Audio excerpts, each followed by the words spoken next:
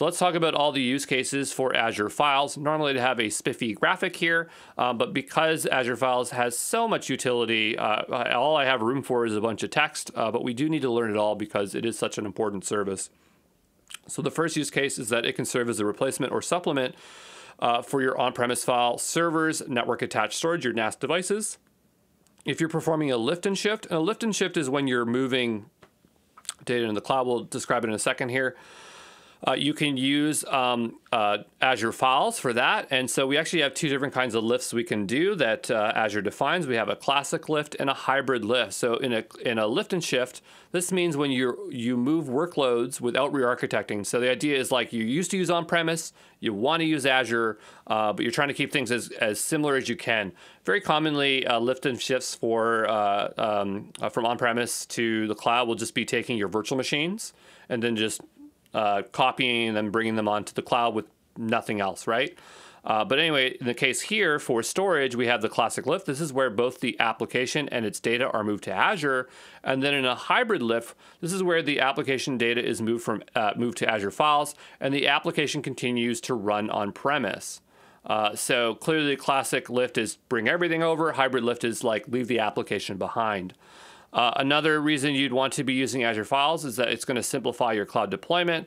So imagine you have shared application settings, so you have multiple virtual machines and workstations, and they all rely on the same configuration files. You can just go ahead and mount that drive and share that information. If you're doing diagnostic tests, so let's say you have a bunch of virtual machines and they're logging to those machines, and you want a developer to go in and quickly debug them. Maybe there's a reason why you don't want to use a third-party provider because of compliance or security reasons. But the idea is that all these VMs can just log to the file share, and so now you have centralized logs across many machines.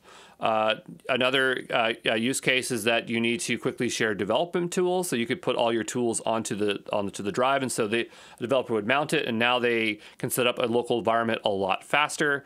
When we're talking about containerization, we have a few options here. So if you are using containers, generally by default, containers are stateless, and so you need to persist volume somehow, and so that's what you're going to do. You're going to be using Azure Files to do that. And also another question is, why would you use Azure Files instead of setting up your own file share server? Because that's definitely an option that you can do. And the reason why is that shared access. So it already has the standard protocols, so you don't have to configure them. It's already baked into the service. It's fully managed. And this is something that I don't think should be underlooked, because it's very difficult to scale a file server. So they will apply patches for it, and it will just automatically scale. Another thing is that it already has a lot of scripting and tooling built in. So if you want to use the Azure API or PowerShell, you can automate the management and creation of files and things like that. And it's also extremely resilient. So you can be sure that it's going to remain running. So there's a lot of use cases there, but definitely worth our time. So there you go.